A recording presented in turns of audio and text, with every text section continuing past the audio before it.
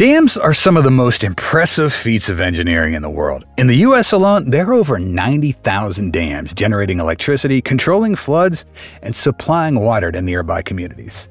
Take the 4 dams along the Klamath River, which stretches across the Oregon-California border. However, there's a significant problem. These dams are not great for the river's fish and water quality.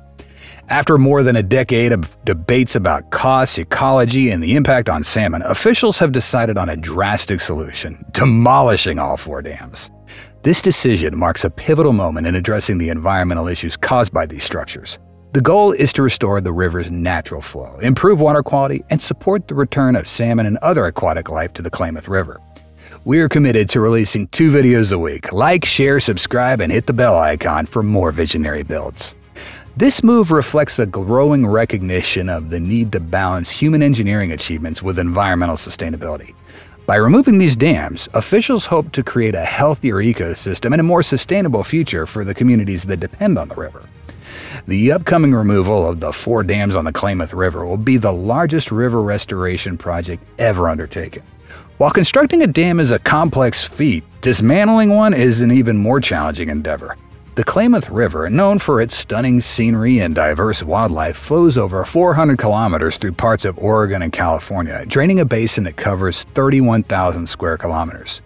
This river was once home to the 3rd largest salmon population on the West Coast, providing a vital resource to local indigenous groups. However, the construction of hydroelectric dams in the early 1900s dramatically changed this dynamic. From 1895 to 1915, advancements in hydroelectric technology spurred the construction of many new dams and power plants, including those on the Klamath River. These dams were initially celebrated for their ability to harness the river's power, producing enough energy to supply 70,000 homes at peak capacity. However, they often operate below capacity due to low water levels and other issues. As with any major infrastructure project, there are trade-offs. While these dams have provided benefits such as flood prevention, tax revenue, and recreational opportunities, they've also had some significant negative impacts. The structures block fish from accessing upstream spawning habitats, causing the salmon population to plummet to less than 10% of its original numbers. This decline has raised concerns among experts that the Klamath salmon are on the brink of extinction, affecting not only the local tribal groups, but also the broader ecosystem that relies on salmon. The environmental impact of the dams extends beyond fish populations. During warmer months, the river's shallow reservoirs frequently experience toxic blue-green algae blooms. These blooms occur when nutrient-rich water is trapped, creating an ideal environment for algae growth. The result is harmful for both wildlife and humans, posing a significant environmental and public health challenge. For years, environmentalists and local tribal groups have advocated for a solution. While some homeowners worry about the financial implications of dam removal, including potential tax increases and decreased property values, the overall consensus has shifted towards removal as the most viable option. Even Pacific Corp, the energy supplier, has concluded that removing the dams is more cost-effective than constructing fish ladders and other modifications needed to meet modern environmental standards. Additionally, the company has assured that the electricity generated by the dams can be easily replaced through alternative means. In 2022, the Federal Energy Regulatory Commission authorized the $450 million removal of the 4 major dams: Copco Dams 1 and 2, J.C. Boyle Dam, and Iron Gate Dam. This authorization marks a historic moment, as no dam removal project at this scale has ever been attempted. This endeavor will certainly require meticulous planning and execution to ensure it's done correctly and safely. There are 2 primary methods for removing a dam: instantaneous and staged removal. Instantaneous removal occurs quickly, often within hours or days. This method involves a reservoir drawdown, where water and built-up sediment stored behind the dams are released downstream. This rapid approach can be efficient, but most carefully managed to prevent downstream flooding and other environmental impacts. Staged removal, on the other hand, takes place over a longer period, allowing for a more controlled and gradual process. This method involves incrementally lowering the water level and removing portions of the dam structure in stages. By doing so, the potential for sudden downstream impacts is minimized, allowing ecosystems and communities time to adapt. The choice between instantaneous and staged removal depends on various factors, including the size and condition of the dam, environmental considerations, and community input. For the Klamath River dams, the planning process will likely incorporate a combination of both methods to balance efficiency with safety and environmental protection. The removal of the Klamath River dams is not just about dismantling physical structures. It's about restoring a vital ecosystem, reviving a once thriving salmon population, and honoring the cultural and economic importance of the river to local communities. The project will involve extensive environmental monitoring and restoration efforts, ensuring that the river can recover and thrive in the years to come. The engineering challenges are quite immense. Crews will need to carefully manage the release of water and sediment, reconstruct riverbanks, and reestablish natural habitats. They'll also need to address infrastructure concerns, such as modifying bridges and roads affected by the changes in the river's flow.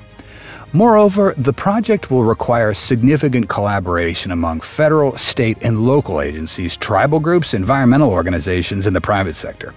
Effective communication and cooperation will be crucial to navigating the complex logistics and ensuring the project's success.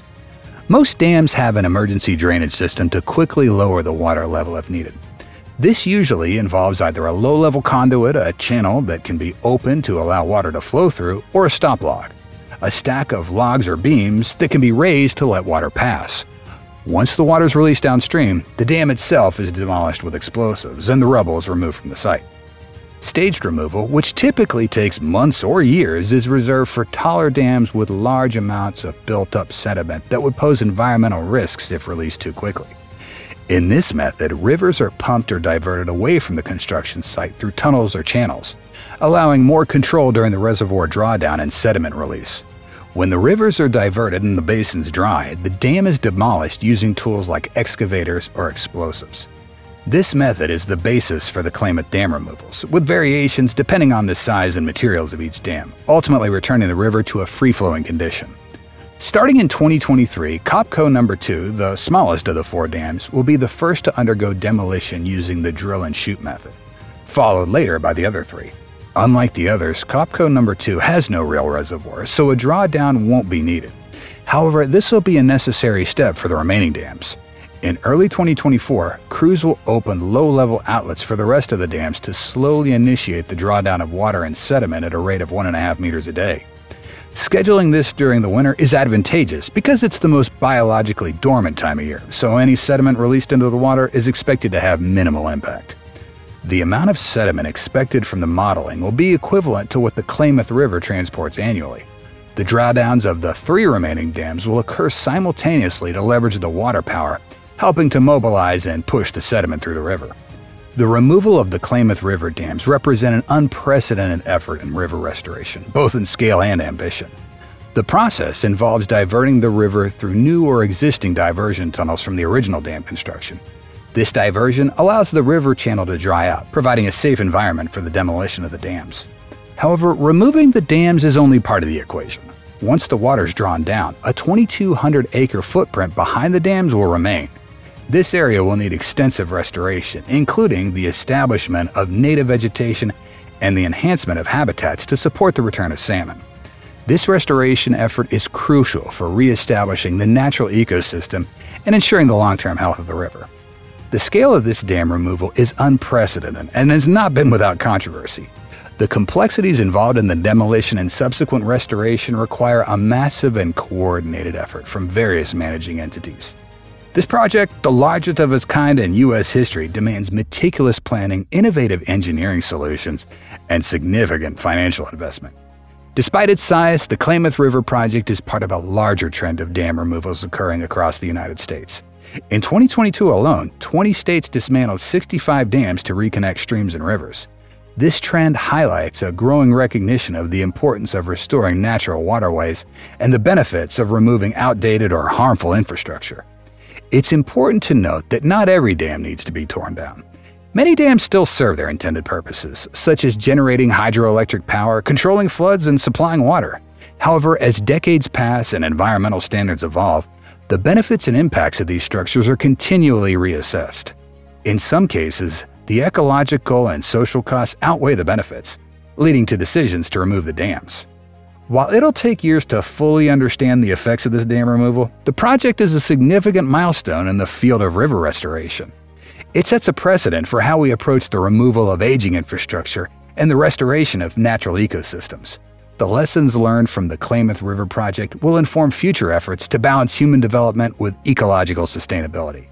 We are committed to releasing 2 videos a week. Like, share, subscribe, and hit the bell icon for more visionary builds.